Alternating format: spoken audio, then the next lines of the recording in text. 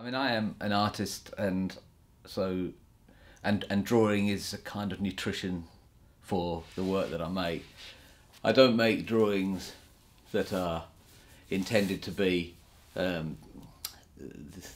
ultimate concluded things. I make them as part of the me working out what I'm going to do next, and to that extent, they're a way of just me taking a thought and putting it down into something I can see. And I tend to start most days sitting on a little stool with a wad of paper that's always the same size on the floor beneath my feet, and just beginning. I used to call them doodles, and that was a kind of bit of wanton self-deprecation. I think they're a bit more than that. They are me thinking aloud and trying to tune ideas and just work out what I might be doing. And some of them get turned into other more substantial pieces of work, and others just most of them end up in a plan chest. And I have 30 years of these things, and they take up a lot. Often they would be neglected. It's comparatively deep into that last 30 years that I began to try and kind of keep them and archive them, or well, archive's a bit grand, but just preserve them. So they are. I mean, this is a random selection of. I didn't try and select any particular fineries in these. That they're just. So I mean, this one which comes out is what two people having a fight might look like, and I mean, it was made. I mean, it was probably a drawing that was made. It's dated 11. It might have been an early drawing that was made for the Big Country print that was shown at the end of last year. So they're in no particular order. This is a painting. This is a drawing for a painting, and I think there may be another version of this in this stack, as far as I can recall. But it was a painting that I think is when it ultimately got concluded, I think one would recognise this being an element in it. But this is very much a sort of plotting out where things might go. It's kind of a way that I perhaps might see whether it's an idea that had legs on it. Again, these drawings are just of kind of slightly trying to create, I guess, slightly charged domestic ordinariness. Sometimes when I'm plotting things out, I mean, this drawing might have been made. I think this drawing was actually made sitting outside, looking at a falsa pavimenta, which I think is a type of tree. But that's the exception. Most of these, as said at the beginning, are done in the studio, where I make the large share of what I do. Again, this, in a drawing like this, which is dated 2008.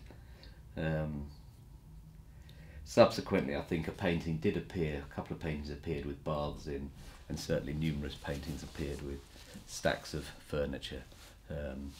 But and even more with lights and trailing flexes, which is a kind of visual device for leading you around a painting. So there would have been, there will be many drawings that have slight alterations of any of these. A drawing of what a horse looks like. Just, I guess there is in the journey that I make when I am doing these sort of loose kind of visual inquiries.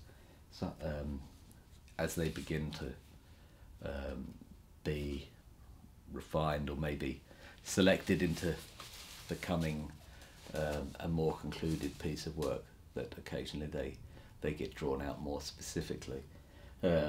I know that this particular drawing was one of a preparation for one of a quartet of drawings, which is still in progress and will probably become a printed piece of work. And it's based on it was based on a story by Annie Proulx about a horse that ate a man. I don't know whether the camera picks it up, but here is a section of a man, and it's a sequential drawing in that the horse gets. It starts off with a small bit of horse and a whole bit of man, and the horse gets more. So this would have been the final drawing actually. It concludes with the horse becoming whole and the man becoming, kind of the suggestion that the horse has gotten. Frequently I draw when I'm on the telephone. I know that sitting in when artists sit in meetings they doodle. So I'm having ideas as I'm having telephone conversations, and they go down. Often decisions I'm making and using drawings for are to encourage brevity and how to make things as simple as possible. Hence the outline becoming important. This is a drawing that certainly became a painting. Became a couple of paintings, became a big painting. The painting was more complicated in scale within the image changes, but it was certainly on a journey. I mean, images repeat themselves as over years, and I kind of come back to images time and again, and one of those is people falling out of trees. So that is someone falling out of a tree. This drawing relates to the earlier drawing that I showed, and again a variant on it of the figure on the sofa. I know that in the making of the painting, I try and get as much information that may become a painting as possible through these drawings. I know that in the painting that figure is omitted, although I know that he was drawn into the second figure. The painting ended up having just the figure on the sofa,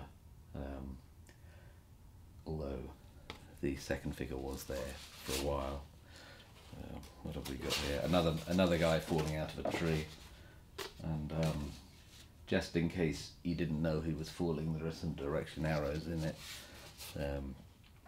And finally, of the drawings I've got here is a dog sitting on top of a ladder, and ladders have appeared over a couple of years in a number of paintings.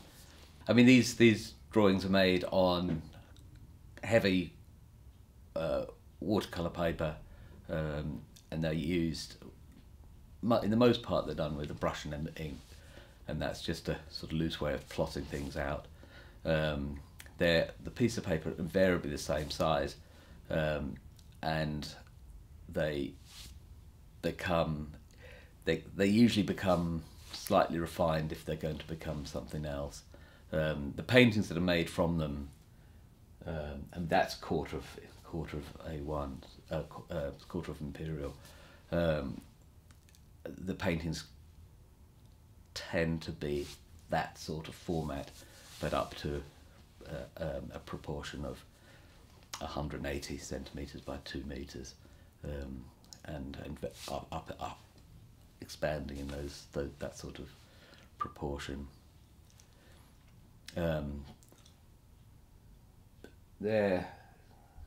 mean, as I'm